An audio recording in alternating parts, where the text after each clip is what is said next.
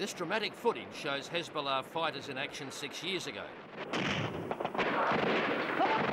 Hezbollah was formed after Israel invaded Lebanon back in 1982 to combat that occupation.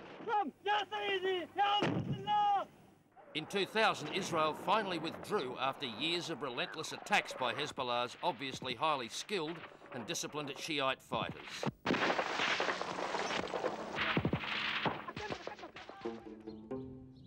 Under UN Resolution 425, the Lebanese army was to have taken control of the border after the Israelis left. But this has never happened.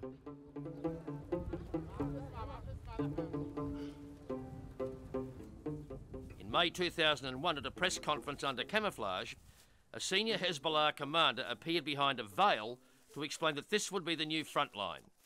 عدو بيعرف عند فعله كان مقابل لردة فعل. ردة الفعل كانت بألوان متعددة. بألوان متعددة عم جاوبك بجواب أشمل. عليه عدو بيعرف من الماضي قديش نحن. Hezbollah is far more than just an army. It's acted as a de facto government in southern Lebanon. The fact is that in those days, the national government in Beirut wasn't helping the villagers in their war-torn south, but Hezbollah was. موجودة كل هذه الشغلات صارت العملول معنويا وماديا بكل شيء عم بيساعدنا حزب الله، مدارس عم بيساعدنا حزب الله، عمارة عم بيساعدنا حزب الله. نبتعد عنه وننتفي عنه. When Dateline reported the political rise of Hezbollah back in 2001, it had built an entire social welfare network for Lebanon's Shiite community, much like Hamas does in the occupied territories. Hezbollah provides and runs schools, clinics, orphanages, war widows' aid centres and surprisingly high-tech hospitals. We are trying to make it feasible to the poor and to the needy. I mean the prices, they are very low compared to other hospitals. The money for these non-military programs originally came from fellow Shiite Iran. But these days, much of its income comes from a business empire that includes a chain of supermarkets, hotels, a bank, a travel agency and taxi companies. On top of this, the so-called Party of God has become a major political force within Lebanon.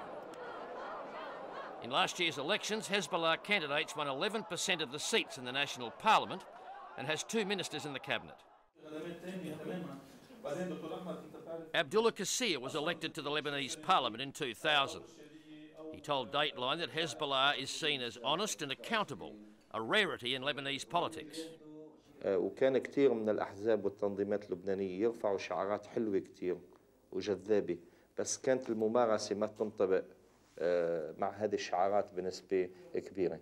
حزب الله أول تجربة في لبنان بيشعروا الناس إنه شعاره منطبق مع ممارسته، وممارسته ما بتبتعد عن شعاره.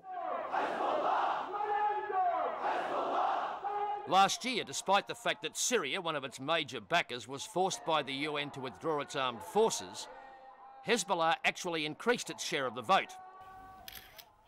On the eve of their historic departure from Lebanon, the Syrian army and intelligence chiefs met with Hezbollah leader Hassan Nasrallah, who, hardly symbolically, presented them with a captured Israeli assault rifle.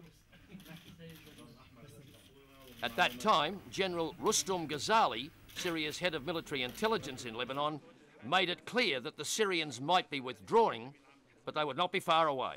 جئنا لنؤكد لسماحة السيد المجاهد الكبير أن سوريا كانت وما تزال وستبقى إلى جانب هذه المقاومة. ونحن إذ نغادر لبنان اليوم نؤكد أننا خارج الحدود ولكن لبنان في قلبنا والمقاومة في قلوبنا جميعا. That was last year. Today in the Syrian capital Damascus, smiling portraits of Hezbollah's leader Nasrallah, side by side with Syrian President Assad. Cannon fodder for those who see Hezbollah as a puppet operation, sponsored by George Bush's so-called Axis of Evil.